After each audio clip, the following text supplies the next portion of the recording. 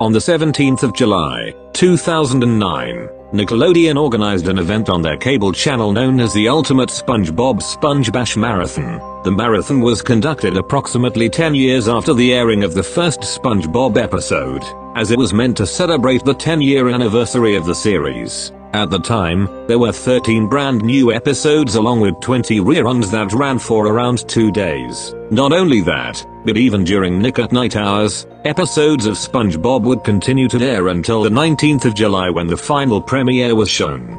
However, at the time this marathon had begun, witnesses began to notice various bugs and screen issues with the channel in question. Viewers, from kids and adults alike, would rewind and record certain bugs that occurred, such as the paper suddenly switching to the next episode halfway through its screen time and Help Wanted suddenly skipping 2 minutes forward after the scene introducing SpongeBob himself was shown. These were assumed to be technical glitches, as one of the occurrences resulted in an on-screen graphic being placed on the screen. The graphic read, "Something has gone wrong and we are trying to fix it. We will be back to normal as soon as we can. Sorry."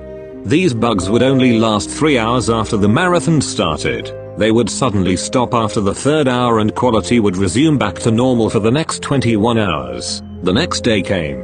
Nick at Night's programming would switch to Nickelodeon for the day, leaving one more day for the marathon to be finished. Over time, viewers would make out very strange, almost frightening occurrences during the second day. These occurrences would come by every 3 to 4 episodes, as if it were a specific pattern set up by someone before they had aired. The first instance of this happening was cited during the episode To SquarePants or Not to SquarePants. On a specific frame showing SpongeBob's face, the screen would freeze, and complete silence could be heard for at least 11 seconds. After that time was over, the frame would immediately cut to a heavily edited version. The outcome was disturbing. SpongeBob's facial expression was swapped to a threateningly angry, out-of-character grin for him. His pupils were constricted, replaced with small dots completely devoid of iris color. His mouth was unnaturally wide, and his teeth were tightly clenched. Lastly, his eyes were pinkened and inflamed, with black bags forming around his lower eyelids. A distorted rumbling noise could be heard as the edited image was shown. These edited images would be shown only for 1.5 seconds before resuming back to the episode. These happenings continued at least 6 more times. Fans of SpongeBob would turn to social media or online fan forums after seeing them, with most of them talking about contacting Nickelodeon somehow and explaining what exactly was happening with proof. Most of the people who investigated did this via email, while others went out of their way to contact corporate. As mentioned before, 6 of these incidents would occur, and during the final episode airing, the same incident would occur one more time, though this time, instead of switching back to the episode that was currently showing, the screen cut to a plain white background. After a short moment, a transparent image of a SpongeBob doodle faded in at the bottom of the screen.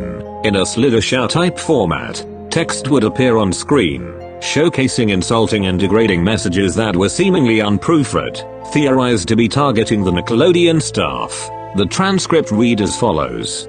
"You are all so goddamn negative all the time. Day after day, hour after hour, you're always upset expecting better. I wish you would for once shut your mouth and act like a decent human being for once in your life. Think of the poor kids you brainwash with your festering attitudes. I'm ashamed to even be in the same room, no, the same planet as you are. Oh, you poor baby, poor pitiful you, sad over the truth. You are an adult acting like an infant and it makes me sick. Well, boo-hoo. Fuck all of you. Fuck it all. You're the reason art is dead. You're all the reason I relapsed. I'm done. Ugly, sick, disgusting, abhorrent. Horrid, you make me want to vomit." Once the last line of text appeared on screen, a loud, yet poor quality recording would play of what sounded like a real mental breakdown. Recounts of the incident told that the sounds consisted of a middle-aged man grunting and groaning, with glass shattering and assorted objects being smashed near the microphone.